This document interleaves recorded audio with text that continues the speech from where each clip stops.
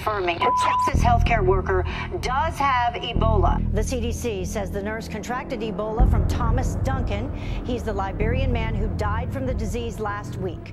You have gone into and potentially soiled or contaminated gloves or masks or other things. To remove those without any risk is critically important and not easy to do right. The CDC today announced a multi-step plan to prevent breaches from happening again. We have had these protocols reviewed by the New York State Department of Health, and they have deemed them to be effective not only for normal infectious waste, but also in the treatment of an Ebola virus should it be found in the system.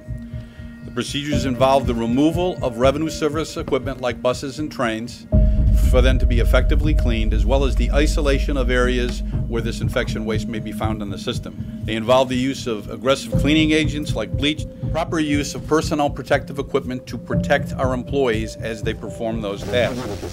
Ebola is so dangerous. My next guest, well, insurance won't even cover him for it. To be the hardest guy in the world to insure, but up until now, you've always gotten insurance. This is the first time our insurance company said just no. Obviously, you guys know what you're doing.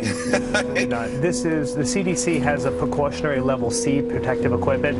This is 2 levels above that. This is a level A suit, which is the highest suit that we have. This is for biohazard terrorism to different types of chemical spills. This is as safe as you're going to get. Wow.